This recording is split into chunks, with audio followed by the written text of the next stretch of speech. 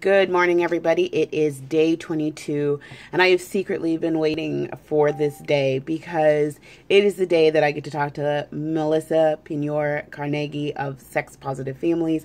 She's going to be one-on-one with me. I feel so special, but she's going to be talking to help you. She's going to be talking about how you can talk to kids and teens in your life about masturbation and their bodies in a way that is positive and affirming.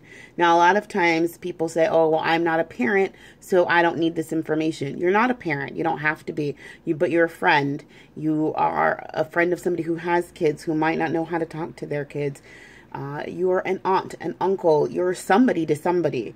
And there are kids out here who need people who are willing to have these conversations. And the way that you have these conversations is you get the information you need to give it to them.